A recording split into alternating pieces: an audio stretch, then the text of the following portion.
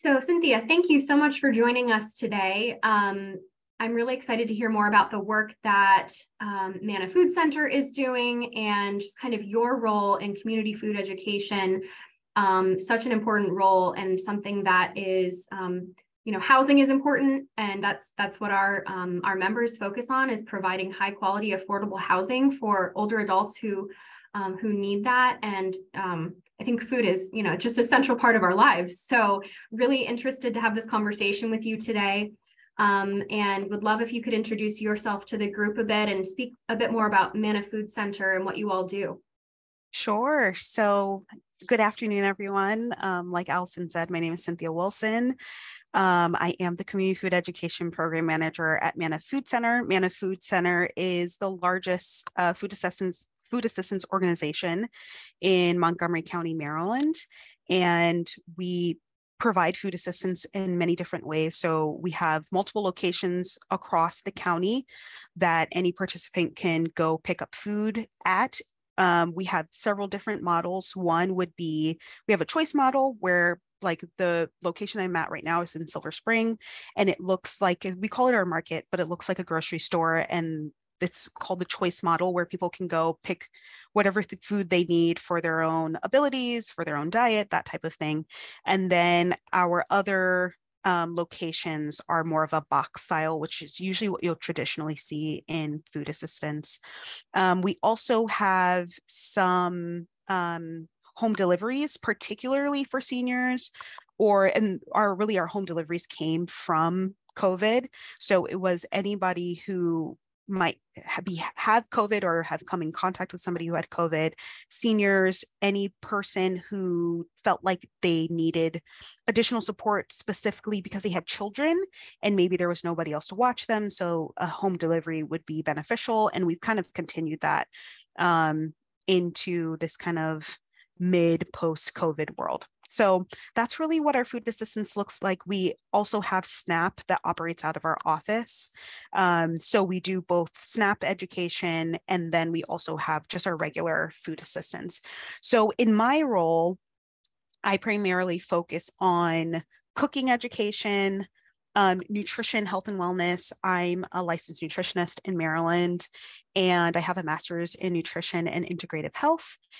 And so we do presentations like the one I'm going to show you today is a prime example of a presentation we would give to potentially a senior population, or just adults that are interested in aging gracefully. The G and the A were messing me up. But so this is kind of the presentations you would see. In addition to that, we do cooking classes, and in our cooking classes, the way we were doing them, and I'm actually shifting them, in the process of shifting them right now, but we would do home delivery of the ingredients for the classes, and then people could just jump on Zoom, as we are doing right now, and participate in the cooking class. We also have some small groups where we try to be more focused and build community and build relationships amongst the people who are in the class. And we really focus on, for example, I have a cohort that I call Seed to Table, where we provide soil, we provide pots, we provide seeds. The goal is to take the intimidation out of growing food, and then the intimidation of, okay, I grew this thing. What do I do with it now? And how do you implement and put those things into a recipe? So let's say we would grow 3 plants at the beginning, and then mid to end class, we would do a cooking class that we would use all of those plants in a recipe. So really morphing with a lot of different things. I also do social media, just really trying to figure out and work on getting nutrition and health information out there, because it is so important to, I'm sure, as you guys know, to just the health of an individual, but it can make such a difference in food security, ensuring that, of course, it's important to eat, but also ideally, if we can eat healthfully, then it supports our longevity of our life. So once again, I'm going to be doing a presentation, which would be a prime example of a presentation I would do in one of our wellness presentations. And this one is called Aging Gracefully. I'm almost positive. So give me 1 second. I'm going to share my screen. Oh, I also want to add, please feel free to unmute. There are quite a few questions and I would love input if you guys don't mind. If not, I will just leave a really healthy pause for anybody to jump in and then I'll just move forward. Okay, so we're gonna get started. So let me move this stuff. So we are going to go through a few different areas in our discussion today. We're going to first talk about just the aging process. It's one of those things, some people love it, some people hate it. Sometimes we just let it go. It's the unfortunate part of life, but there is a way to do it gracefully. We'll talk about life cycle nutrients and what are the nutrients that are really important for older adults. We'll also talk about other food considerations. We'll talk about how as you get older, you lose some abilities and how can we either compensate for that or ensure that the best way for me to say it's like overriding that. So for example, a lot of older adults lose the ability to kind of identify thirst or identify hunger. So we'll talk a little bit about that in general, but also, okay, here might be some beneficial ways to make sure that we're still getting those nutrients so that we're still fulfilling what our body needs. We'll talk a little bit about movement and wellness just in general. Once again, how do we do this aging thing in the best way possible? Okay. So my first question, and once again, please feel free to unmute, is what is your level of wellness different now than it was 10 years ago? And if it is, what has changed? Or if it isn't, I'm really curious as to how you have kept it the same.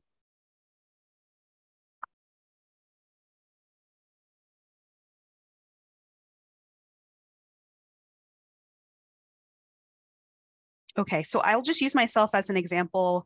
10 years ago, my wellness in general is completely different.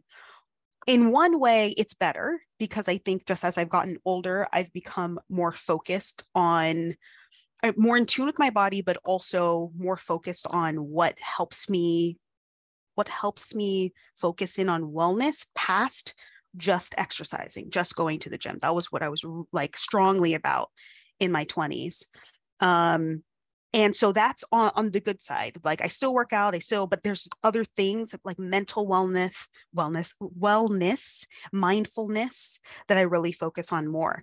But on the other side of that, I'm a little bit older. My joints don't work the same way they did. So there are some elements of just wellness that are just more difficult to do, which is a little bit of, once again, those tricky parts about aging. So what happens when we age? So here are some of the prime things that happen when we age. We have chronic disease management, muscle loss and strength loss, changes in the digestive system function in general, changes in sleep quality and quantity, decreased bone mineral density, and changes in appetite, thirst, taste, and smell. So a lot of these things are like the basis of existing. And so it feels, really, I guess, disappointing that these are the things that we now have to focus on as we are aging. But this is the reality of life, and we really need to figure out and be able to support each other or support the people within our communities on how to do this in a beneficial way. So here are some positive things that are happening while we're getting older. Family growth. If you have children or you have extended family, a lot of times that gets bigger, and that's awesome. That's really fun. More leisure time. If you are lucky enough to be able to retire and you have some sustainable living situation, maybe leisure time is a great benefit that somebody is experiencing as they're getting older. Of course, this is not the reality for everyone. Senior discounts. As many times as I do a variety of things and go, man, if I could just get that senior discount, I know one day I will be able to, but sometimes that's a really awesome thing. Retirement kind of ties in with that more leisure time.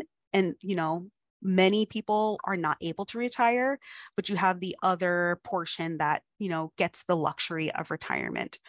Discovering new interests. And this, once again, also ties in retirement. With that more leisure time, you can explore different things in life that maybe you didn't have the time or the ability to do before.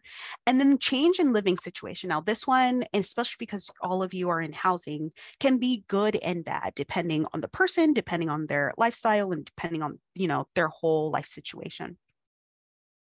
So let's look at our life cycle nutrients.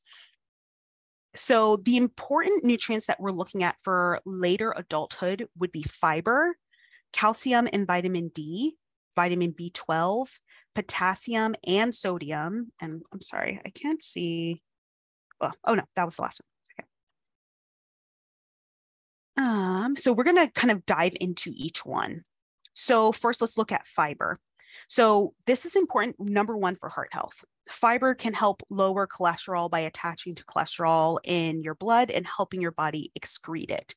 Then we look at fiber for our gut health. And once again, something we've already talked about, and I'm sure you all know, is like as you're aging, your digestive system just becomes a little bit more compromised. You imagine we've been existing and eating and using our digestive system for 60 plus years. So it's going to need a little fine tuning.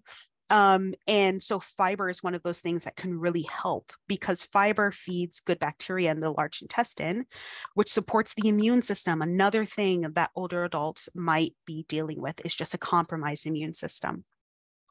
It can also have positive impacts on diabetes, irritable bowel syndrome, and heart disease, kind of tying in with the heart health.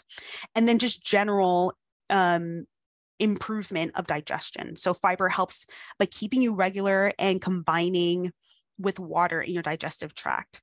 This helps provide bulk to your stool, which is very important. We want to make sure to be one of the most important things that our body does. Actually, that's a lie. It does a lot of important things, but one of the really big ones is excretion. It's getting rid of toxins. And so if you're not excreting, if you're not having a bowel movement regularly, your body is still holding on to those toxins. So we want to ensure to bulk up fiber so that we can make sure that we're regular.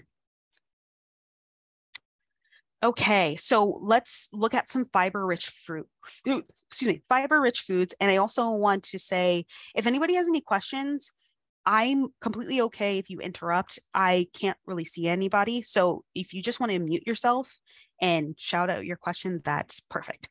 Okay, so fiber-rich foods. So first we're looking at root vegetables, beets, carrots, potatoes, lentils, beans, and chickpeas, whole grains in general, vegetables, green vegetables more specifically, nut butter, nuts, whole unpeeled fruit. That's really important because most of the fiber lives in the skin. So if there's no skin on the fruit, then you're really not getting very much fiber. And then whole grain bread and pasta. And really, when we're talking about whole grains and whole grain bread, something to think about, and will be different for each person, particularly older adults, because fiber can be a little bit more especially if it's like heavy, food is heavy in fiber, it may be a little bit more difficult for the body to digest. So we don't want to like force fiber down somebody's throat and then cause other issues. So it's figuring out where does the body land in terms of the amount of fiber the body can handle and trying to work with that. Okay, so calcium and vitamin D. So first we're looking at bone health. So important. We all are aware that a lot of older adults suffer with osteopenia or osteoporosis. And so bone health is really important. There's more likely to experience fractures or breakage of bones. So calcium keeps your bone strong and healthy, and a low calcium status may lead to osteoporosis. Teeth health, which is very similar to bone health because teeth are bones. Calcium strengthens the enamel or the outer shell of your teeth, and enamel is important for preventing cavities. And then the combined effect. So vitamin D helps your body absorb calcium. You need enough vitamin D for the calcium in your body to do its job. So once again, the bone health and the teeth health was mainly about calcium, but vitamin D works well with calcium, really has to work with calcium. So that kind of also highlights making sure you're going outside. Yes, please put on sunscreen, but get outside, get that vitamin D. And there's so many other impacts that vitamin D has on the body, and cholesterol is one of them. Okay, so what foods are high in calcium and vitamin D? So of course we know the dairy products, leafy greens, collards, mustards, kale, bok choy, spinach, edamame, almonds, winter squash, and well, almonds is on here twice, but they're extra special. And then for vitamin D, we have canned pink salmon, fortified milk, fortified orange juice, fortified cereal, and sun-dried mushrooms. Mushrooms are really high in vitamin D. So B12. B12 is great for red blood cell formation and DNA formation. It helps your body make red blood cells and DNA, like I just said. This prevents anemia and other symptoms of vitamin B12 deficiency. So one of the biggest symptoms of vitamin B12 deficiency is lethargy or lethargy, however you choose to say it. So just that feeling of being weak, and we will often see this in seniors. So ensuring that there's enough B12 may honestly just be the first start to ensuring, oh, okay, this person is feeling exhausted. So that could be the issue. Brain and nerve cell function keeps your body's brain and nerve cells healthy. This supports normal brain and nervous system function and optimal cognitive functioning. Absorption, vitamin B12 is more easily absorbed in its synthetic form, especially in older adults. Taking a supplement will provide more B12 than eating foods that are high in vitamin B12. So the other note in terms of a vitamin B12 deficiency is this second one, which is the brain and nerve cell function. So not being able to feel in just your nerve endings could be another B12 deficiency sign. And so vitamin B12, as you can tell, is a really important neurological nutrient.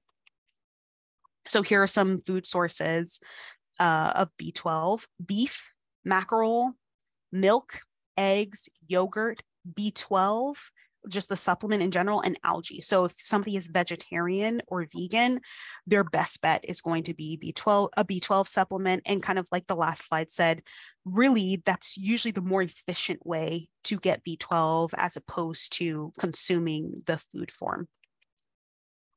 Okay, potassium and sodium. So fluid balance, number one, sodium increases blood pressure and potassium helps lower blood pressure. So we really need for potassium and sodium. These are nutrients that we want in some form of equilibrium because they work together. Sodium has a negative charge, potassium has a positive charge. So we need that kind of electrical gradient in the body. Nerve plus muscle health. Potassium and sodium are required for proper nerve transmission and muscle contraction. And then energy production. Sodium is necessary for the production of energy in the body. So, this is one of those things that we're also often looking at. And this kind of shows the body's just so interesting. And, a lot of the times we're looking at patients that have high blood pressure. But a lot of people actually have low blood pressure, and sometimes the symptoms can look very similar. If you have low blood pressure, you can pass out just because your blood pressure isn't high enough. And then that can either look like not having enough sodium or not drinking enough water. And once again, like I said in the beginning, thirst becomes the ability to experience thirst becomes something that is really important for older adults because oftentimes they lose that ability. So looking at blood pressure, just looking how the body operates in general, potassium and sodium, because they're so integral in fluid, because we're looking at edema, if we're looking at, swelling in different areas, how does potassium and sodium play into that? If we're looking at, we're looking at these nerves and muscles. So we were talking about the B12 in terms of feeling, but the ability to move and just have nerve function can also be related to potassium and sodium. And the same thing for energy production. Oops, sorry. So some food sources that are high in potassium, we're looking at bananas, avocado, prunes or raisins, oranges, tomatoes, lima beans, and spinach. And then for sodium, foods that are high in sodium, pickles, standard canned soups and vegetables, cheese, processed meats, chips, and most packaged snacks.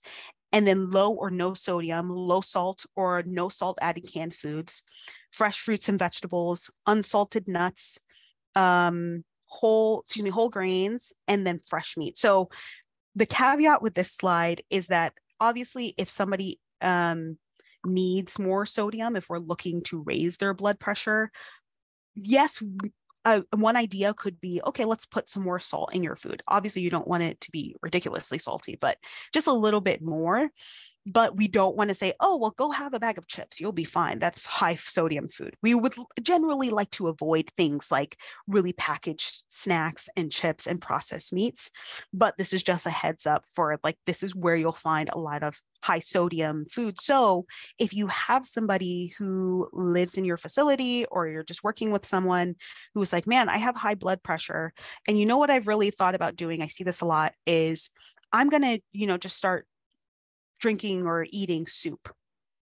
Well, then the question becomes, okay, well, let's look at the soup. Let's read the ingredients, read the label, see how many milligrams of sodium are on it, because oftentimes it is very high, particularly if it's not labeled otherwise. So here is another opportunity for anybody to chime in if you would like. What is a meal you like to make that contains some of these nutrients? And how could you modify your favorite meal to include more of these nutrients we've discussed?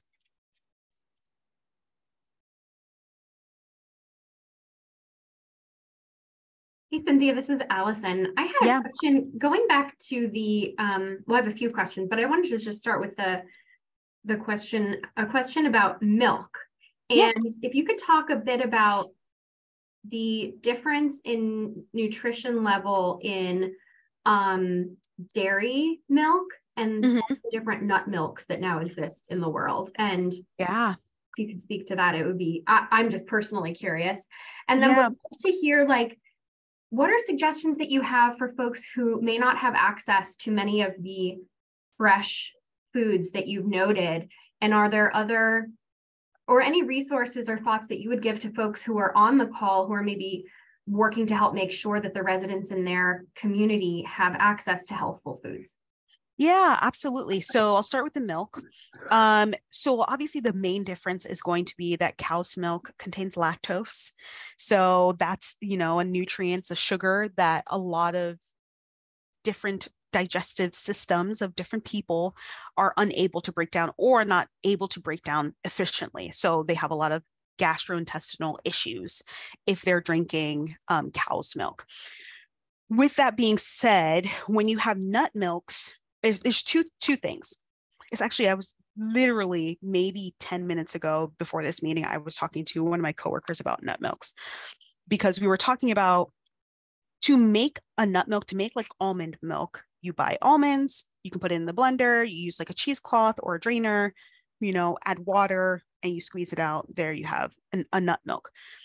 And if you have ever purchased nuts, nuts are very expensive. So the fact that almond milk that you purchase in the store can be relatively inexpensive, that tells you a few things. One, that it's probably mostly water. It probably contains almonds, but not tons of almonds. And then it also contains a bunch of stabilizers, some to just keep the consistency similar to milk. And also a lot of times they'll add additives for color because, it's the visual for people. But if you were to have real authentic nut milk, almond milk, cashew milk, you're going to be getting additional fat. There's fat in regular dairy milk, but you're going to be getting more of a plant fat in addition to other nutrients like magnesium that are contained in nuts. The downside is that like some nuts have calcium in it, but there are quite a few that don't. So if you're looking for something that has more calcium, that has more of the nutrients that you'll find in a regular dairy milk, Oftentimes you will find nut milks are fortified with those nutrients, and it just depends on how you feel about that. Rather have the nutrient than not. So then, that's a good way to go about it. So I would say the largest difference has to do with the lactose factor. But yeah, there are tons of other milk alternatives now. My friend was showing me a cashew milk. I think it was a cashew milk fermented yogurt that looked really interesting. But, there's flax milk, there's coconut milk, there's walnut milk, there's really any milk you want, you can find. So that's really a cool place that food has gotten thus far. But I would always suggest, if somebody has the ability to make it themselves, you're going to get the best bang for your buck. You're also going to get the most nutrients. And when I say best bang for your buck, once again, recognizing nuts are, I find them to be expensive. So I just mean in terms of nutrients and in terms of having the best quality of whatever the nut milk you're making or you're drinking, you're going to find that in whatever you make yourself. So the other question being resources for more of these like natural foods, as opposed to maybe a lot of the packaged foods. So I think part of it, so I can really only speak obviously about here in our organization in the Montgomery County area. So here, I guess also Prince George's County, there are a lot of resources in terms of like food assistance. So for example, at our organization, I would say, I don't want to say half of the food, but we have a very large connection with our farmers. And what that has allowed us to do is to provide a lot of produce. In addition to, we just value nutrition and value health and well-being. So like one thing we don't provide is soda. There are a lot of unhealthy foods that we don't tend to provide, but we put that money and we purchase a lot of produce. So I would say, number one, checking in with the local food assistance organizations and seeing if they provide produce. Oftentimes, a lot of the smaller ones may not, just because they may not have access to it. But a lot of the larger ones, like our organization, but we also there's an organization called Capital Area Food Bank. If any of you have heard of it, they cover DC, Maryland, and Virginia. And they provide, they're more of like a hub that provides foods to other organizations. And so like we receive food from them, but there are a lot of other food assistance organizations that receive food. They provide a lot of produce also. So it's like checking in with those organizations. I know at MANA, we do a drop of food at some senior facilities around our area. So doing things like that. Another way to go about it is that oftentimes, I don't know, I guess people think or assume that buying food fresh is a lot better than frozen, and that's not necessarily true. So a lot of these things you can buy just as frozen, and it's going to be less expensive. Mackerel or salmon, you can buy canned salmon, you can buy canned mackerel, get it in water, and that's going to be just as good. You're going to get the same nutrients. What is it called? I can't think of the name of the small fish that typically has, like, you can also get it canned. Sardines, thank you. Yes, sardines. Sardines, like buying canned sardines is a great way to add vitamin D and calcium to your diet. So there are a lot of inexpensive ways to get a lot of these nutrients. I'm going to like flip back through some of the slides and see if I get any other ideas. Nuts. Excuse me, not nuts. That's not what I was trying to say. Beans. Beans is what I was trying to go with. Canned beans. There's nothing wrong with canned beans. Canned beans are just as nutrient dense as dry beans. So that's always an option. And this is one of the things that I think is important. And if you can find it in your area, whether it's a food assistance organization or any other type of organization that talks about the combination of nutrients and cooking, which is usually like kind of my jam, we'll talk about how to use different foods to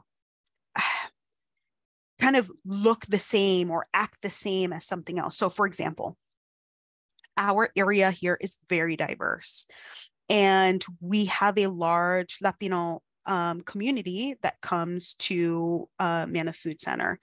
And typically, a lot of Latino communities use beans and oftentimes use dried beans. So one way around that is like, man, if you can't access dried beans for whatever reason, canned beans could be a great way to go about it. You just have to work with it differently. And I think that becomes the large perspective around food. It's like, okay, well, if you're used to cooking fresh broccoli, maybe you can still make the same thing you're used to making with the frozen broccoli, but once again, because there's already water there, because you might have to heat it a little bit differently, there's just different ways to go about it. So I think my two main suggestions or resources would be checking with local organizations, because there are a lot of, actually just went to an anti-hunger policy conference last week, and it's a nationwide conference. And a lot of times we're talking about, as different organizations from all over the country, farms and farm bills, and how we're connecting with local produce to ensure that families that might need additional food resources are still able to access fresh food. So checking in with those local organizations, or, local, there are a lot of farmers markets that also kind of tap into these different things, being able to use SNAP benefits at farmers markets, things like that, just those local organizations. My second would be, if you were like, oh, we don't have any of those things, we have to go to the grocery store, but the things in the produce aisle are just really expensive. Going around, let's look at what's in the frozen food section and see what we can use from there. Okay, are there any other questions?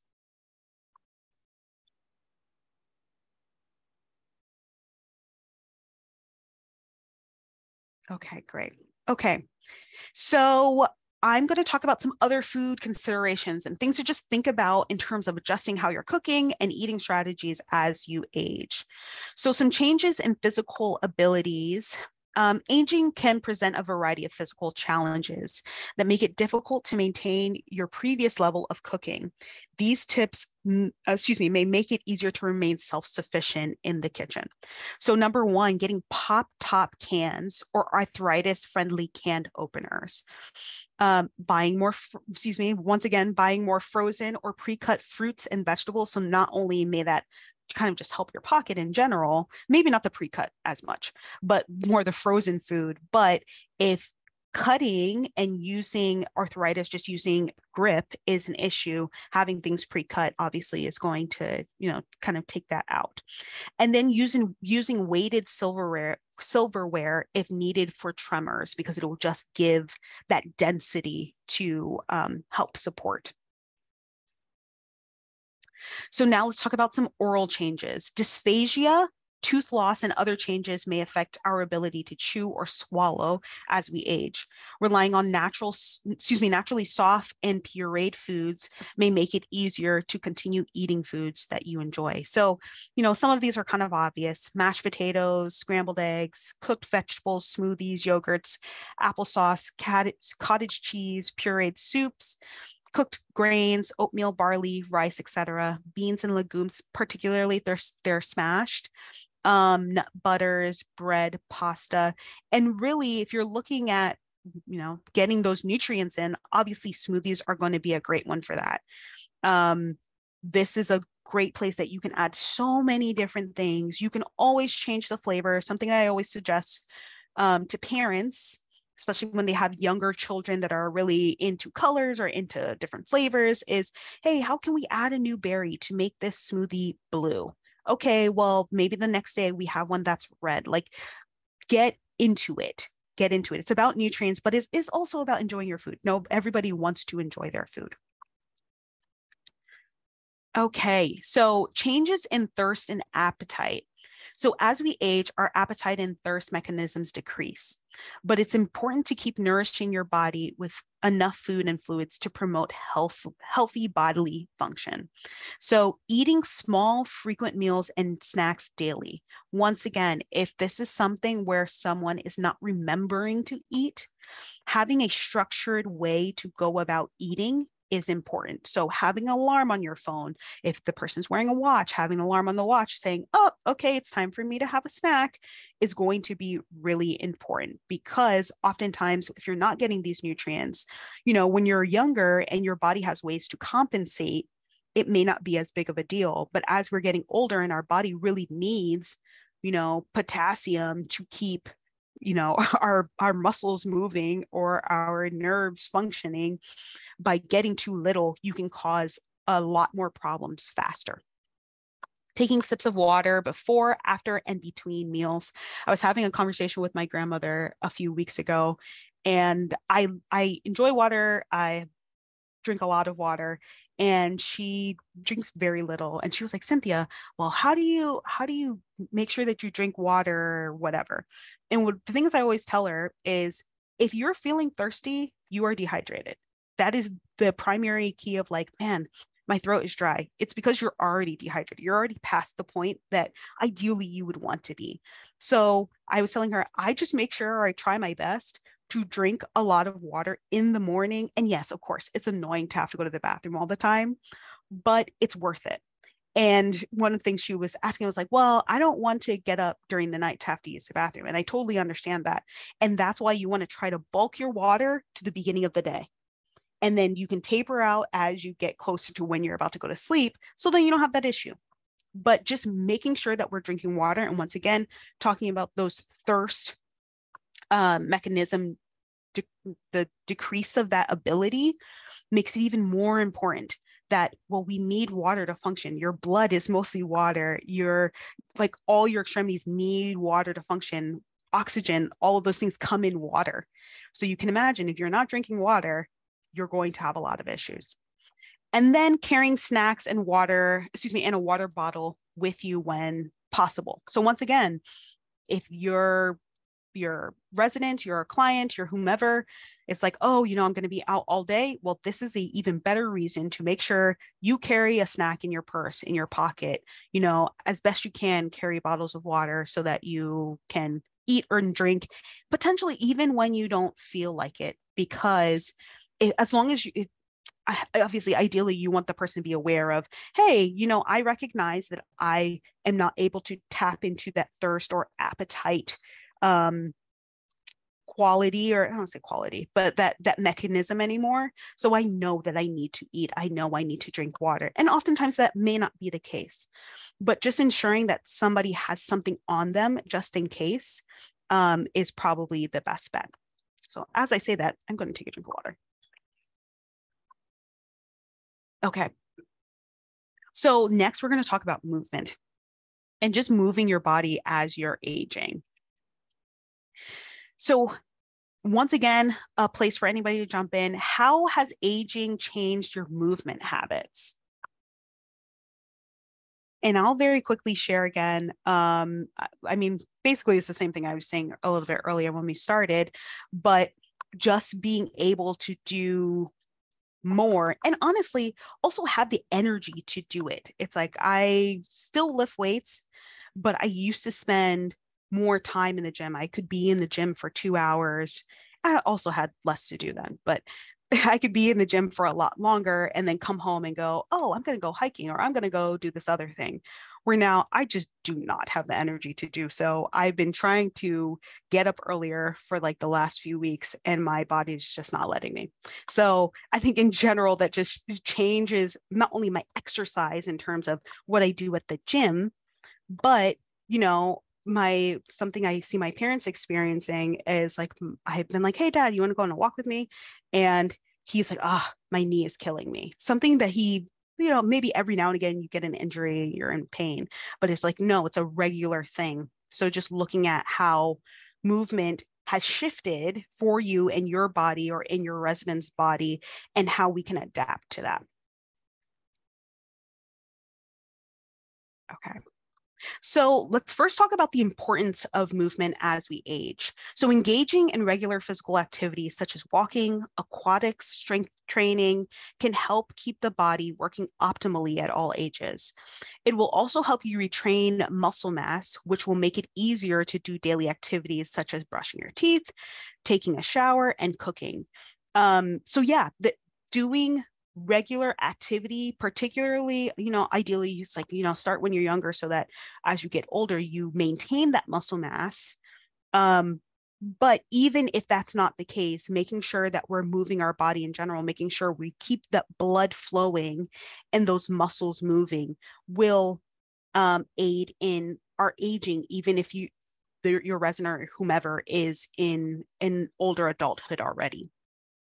So one of the best ways to do this that is less taxing on joints and bones is aquatics, is like some form of swimming or moving because of the buoyancy in the water. I would say the lack of gravity. Of course, there's gravity, but just the ability to float and move those muscles without the joints needing to have impact, like with walking, not necessarily of strength training, but yeah. Jose, I see that your hand is raised. Feel free to unmute. Good afternoon, and how you doing, Hi. Cynthia? I just wanted to ask, so some of the residents would like to have an opportunity to move, but some of them are fearful of going out into the community or have difficulty with transportation. They lack the resources. And so in my mind, I was thinking, hey, why don't we create like a room specifically for them, like a mini gym, and putting, I don't know, 3, 4, maybe like a bicycle and then maybe some treadmills. But is there any resources for that to happen in for nonprofit organizations? I mean, I understand there's an issue with liability and but is this something that like for example, we have over 100 residents in our building. Do we have something where we can provide maybe, I don't know, get a grant or get some incentive for the benefit of our residents? Yeah, that's a great question. So I am not positive, but I'm just gonna say I'm not positive, but I'm almost positive. So I'm just thinking about one thing in Prince George's County, the county in general, they're very active with their seniors. And I say that to say there's a couple of things. One is, to your point, if you have residents that are more nervous about going into the community, having an in-house space is more beneficial. There is an organization, and the name is not coming to mind at the moment, that they don't necessarily provide grants for this type of thing, but what they will do is provide classes. So like in one of my next slides, we have like chair yoga and different like those types of exercises, particularly for seniors that have limited mobility and may not be able to use a treadmill or anything like that. So I think that's a great avenue. Just generally, I found like group classes, especially if everybody's living in the same building, they get to know their neighbors, that type of thing can be really beneficial, not only physically, but mentally, because then you're getting to know other people. I'll have to look about the grants because I think that is a great avenue. And it would baffle me that there isn't an organization that provides either grants for physical activity for seniors or that just generally provides exercise equipment for communities. So I'll have to look, but I'm not positive. Thank you. Yeah. No, thank you for the question. Cynthia, I was just going to throw out, I'm wondering for other housing providers who are on the call, if you could share if you do have any type of gym or exercise equipment that's available to residents on your campus, because I know we have some here in Maryland. I'm just curious if you could share, either unmute or share in the chat, kind of how you were able to make that happen. I know sometimes, so Leading Age, we have members who are kind of providing services to very wealthy individuals, like at a continuing care retirement community. And oftentimes those communities will periodically replace their treadmills and their equipment that they have in their larger gyms. And I know that at times, some of our, in Maryland, CCRC members have reached out and said, hey, we have this exercise equipment that we're replacing? Do you know anyone who might like it? So maybe even reaching out to your local leading age, your state level leading age association to see if that might be a possibility in your state. But I'd love to hear from any other members who have been able to set up a wellness space on campus if you want to share.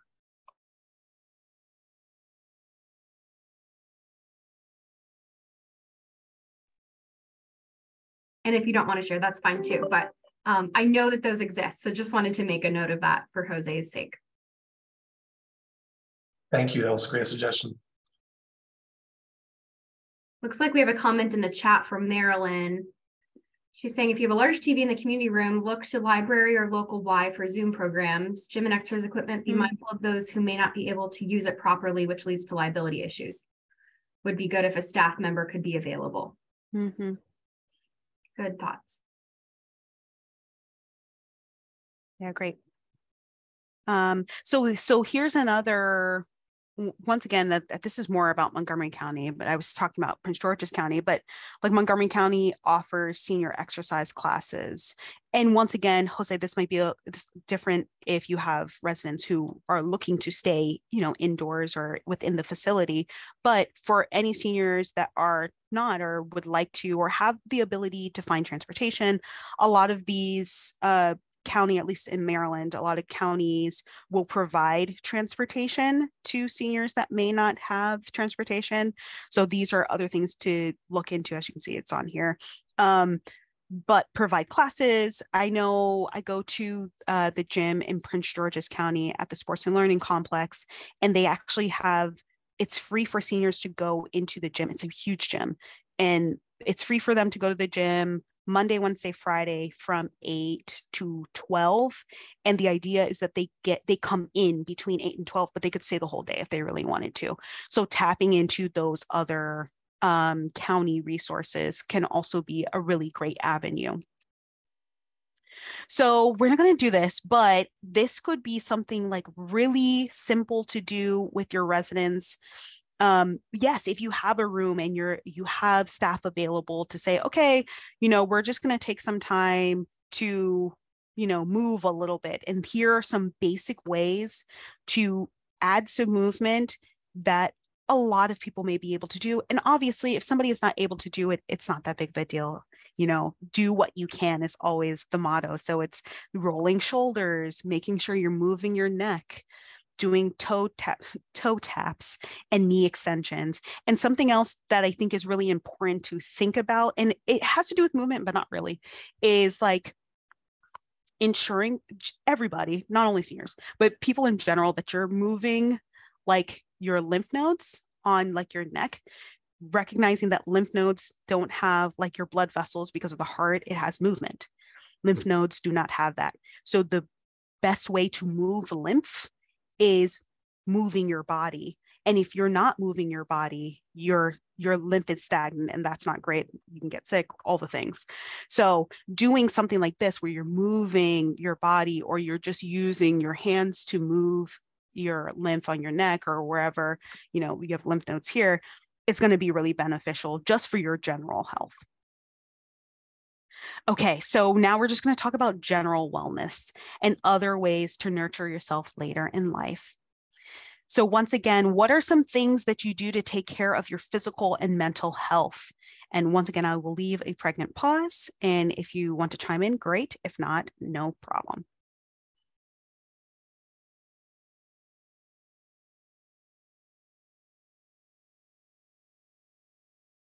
So one thing that I have started doing, I have not been consistent with it, but do not model me, be consistent. And something I've gotten like my grandmother into doing is doing the paintings that are like numbered. It's a great way to use dexterity. The one I have is very small, but you can get larger ones that paint by numbers and make really beautiful paintings. And it's great for like the creative mind, especially if you're like, oh, well, I want to change the colors that they're saying I should use 2, I'm going to use 5. Like doing stuff like that, but also giving an activity that is not like, oh, I did this in 5 minutes, I'm done. It's something somebody can continue to do. And it's a great way to relax. It's a great way to just kind of like free your mind from whatever other worries you might be thinking about, something to focus on. So that's something I have really enjoyed doing. Walking, I have a dog and I love walking my dog. And I will walk my dog and listen to a podcast. And that's another way that like I use more of my physical, but also once again, there's that mental health element. And it's the ability to listen or focus on something that is not a part of my everyday. And it's like the example that's right here says, perhaps you talk to friends, to family, read, or play games. How else do you take care of yourself? I think I have found, and obviously this is not everybody's jam, but just talking, having friends, having people to associate with, potentially outside of your family, is really beneficial. And I think this is something I see often in residential facilities geared for seniors.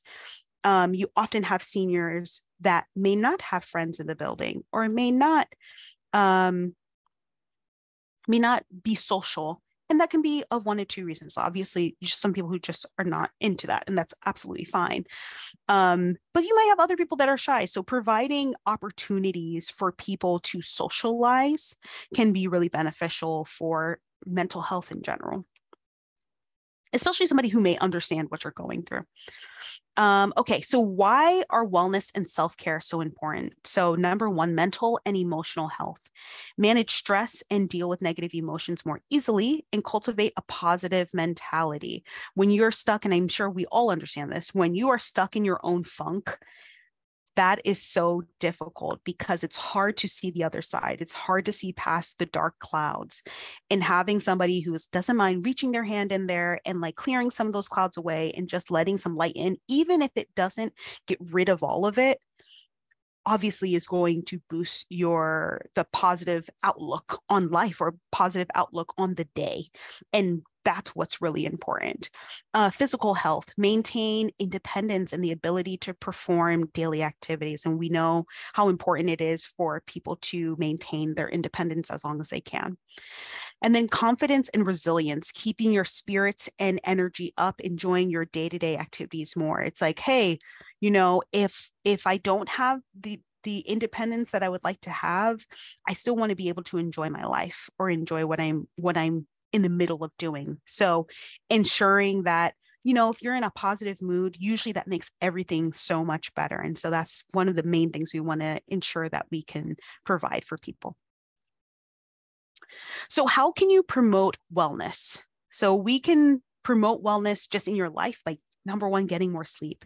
I know this can be one of the most difficult things. We all have tons of things to do.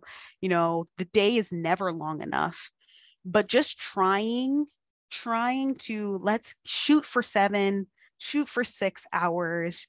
I always say, like, just take it 1 more hour. Whatever you're getting now, make the aim to get 1 more hour and see how that impacts your life. See how you can wiggle that time in, because this time you will not get back. And sleep is also so, so important.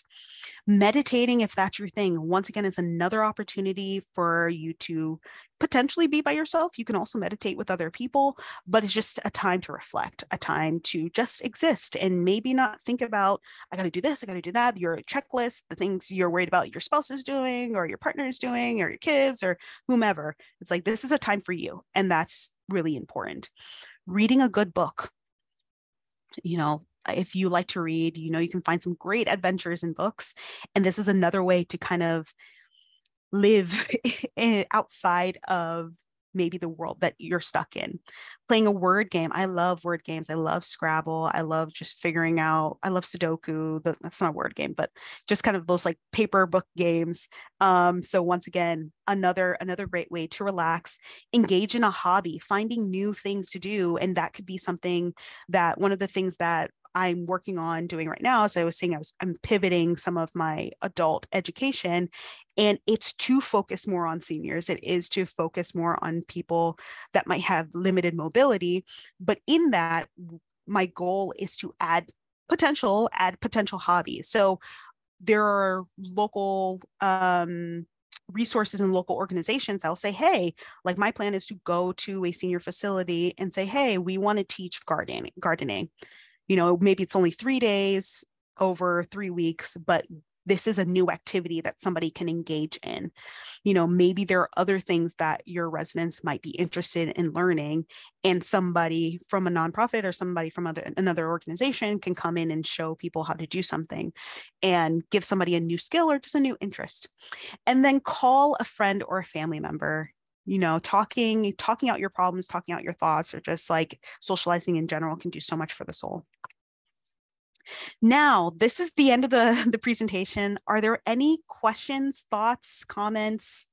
Feel free to jump in. And thank you for coming, and thank you for paying attention. Appreciate it. Thank you so much, Cynthia. It was so great to get this information. Are you willing to share these slides, or are there any resources? Sure. Okay, great. Yeah. I think you folks may want to share some of this with their teams or with residents. It's just really easy to understand and digest, no pun intended. So thank you for that. Are there any questions before we close?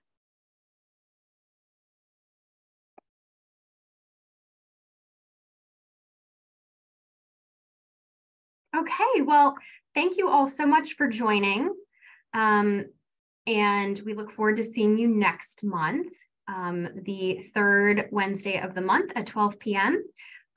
Feel free to reach out if you have questions or concerns, and we will share the recording of the session as well as the slides later this week. Thank you all so much, and have a great rest of the day. And thank you again, Cynthia.